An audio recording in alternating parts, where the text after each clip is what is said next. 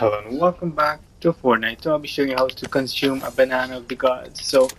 These can be found all over the world in chests and some floor loot as well. But basically all you're gonna do is grab one and eat it. So basically this will be under the Rise of Midas. Yeah, consume a banana of the gods. So that's the quest. And to consume it, all you gotta do is literally eat it, just like that. And it'll heal you slowly over time. So yeah, it's pretty cool. Hope you found it useful. Thanks for watching. Till next time. See ya.